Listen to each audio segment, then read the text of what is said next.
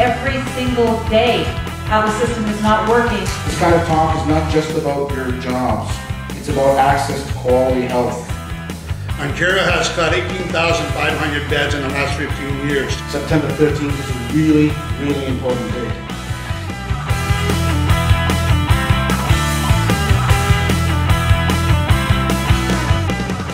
But we have to do something about this. We have to not be quiet anymore.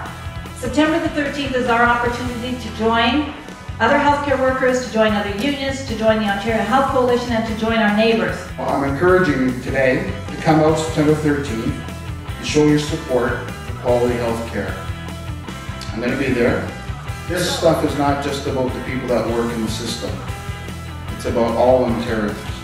You've heard about the former banker Don Drummond.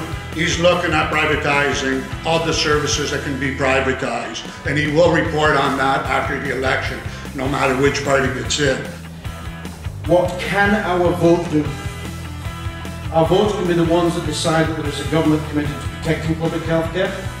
Our votes can decide if there's a government committed to improving hospital services and patient care. Our votes can decide if there's a government that respects our working conditions.